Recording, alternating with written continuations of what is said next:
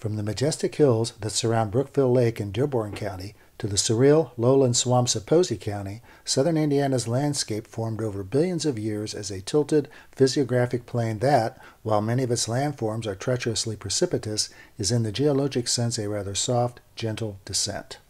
On average, this southwest tilt follows a half-degree slope. Over the 200 or so miles a great blue heron would fly from Brookville to Mount Vernon, elevations drop only 800 feet. Along the Ohio River bank, nearly 400 twisting miles from Lawrenceburg past Evansville, they drop a little less than 100 feet. Like all of the state, Indiana's southern landscape is underlain with layers of sedimentary bedrock, formed through the ages as various materials compressed into limestone, dolomite, siltstone, sandstone, and shale. Depending on the location, from east to west, the rock at or near the surface is between 505 million and 266 million years old. The youngest rock formations that underlie the Goose Pond Cypress Slough in southwest Indiana predate the dinosaurs' arrival by nearly 35 million years. Indeed, southern Indiana's landforms run the gamut, a dizzying array of highlands and lowlands forged through the eons by epic forces that included tectonic plate shifts, continental-sized glaciers, erosion, and climatic shifts. Roughly 350 million years ago, before the Earth's plates shifted the landmass north, much of southern Indiana occupied the bottom of a shallow inland sea near the equator. The world-famous limestone quarried in Monroe and Lawrence counties formed through the eons as sea-dwelling crustaceans died and their shells solidified on the sea floor. Some 300 million years ago, coal swamps covered the southwestern part of the state with vegetation that transformed over millions of years into the coal that is still mined there today. Several old coal mines are now fish and wildlife areas that support both common and rare species. Southern Indiana's physiography began its most relevant transformation roughly 700,000 years ago during the Pleistocene epoch, or the Ice Age, when massive ice sheets from northern and eastern Canada formed the Ohio River Valley by blocking and redirecting the region's drainage patterns.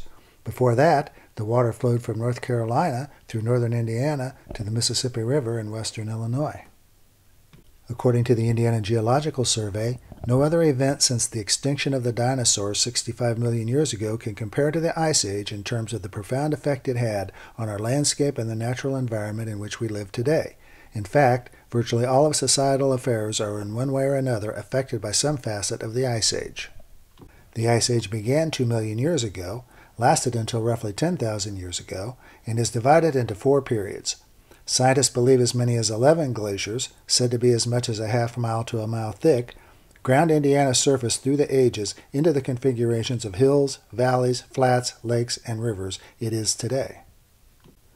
Neither the Wisconsin nor the Illinoisan events covered southern Indiana's rugged hill country, known as the unglaciated or driftless region, whose boundary forms an upside-down U from New Albany north to Martinsville and then south to the Martin-Dubois County line before jutting southwest to the Wabash River just north of the Ohio. The Wisconsin advance, which stopped north of Martinsville along an uneven line from Brookville to Terre Haute, is responsible for the flat expanses of northern Indiana and the wildly diverse landforms in the south.